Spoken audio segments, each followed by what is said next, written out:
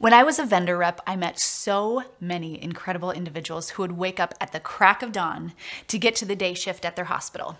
They would clock out at the end of the shift and head to the hospital across town or down the street for a swing shift, and then make it home in time to see their kids to bed and get a few hours of sleep before doing it all over again.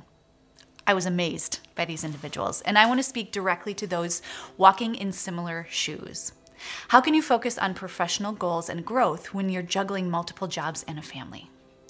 There's a way to do it, and here are a couple of simple things that you can do at work to sharpen your professional edge. The first is assess the training opportunities that you have. What learning opportunities do you think will help your current position, and which ones will help your overall professional goals?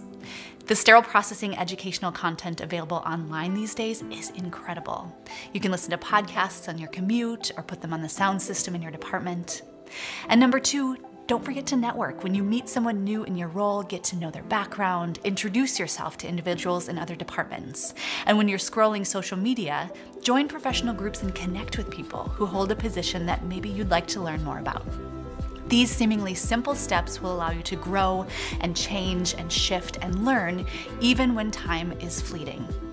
I'm Lindsay Brown, and this has been your 60-Second Growth Spurt.